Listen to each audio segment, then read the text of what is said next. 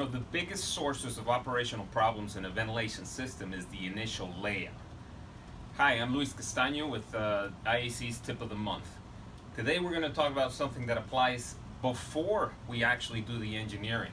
We're talking about the initial layout when things are in a blank sheet of paper napkin stage of a design, and sometimes that's where things go wrong.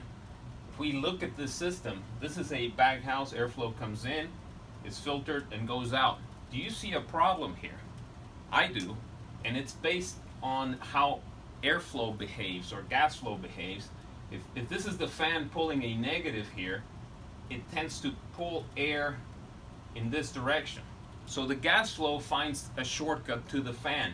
It doesn't have much motivation to go all the way to the other end of the baghouse. You see how big a difference it can make if instead of putting the fan on this side, we put the fan on this side? Then the airflow becomes a lot better balanced. Likewise, on the discharge, there's a lot of things happening in this area with high velocities such that filtered gas flow or filtered dust mixes with the gas flow coming in, which causes re-entrainment.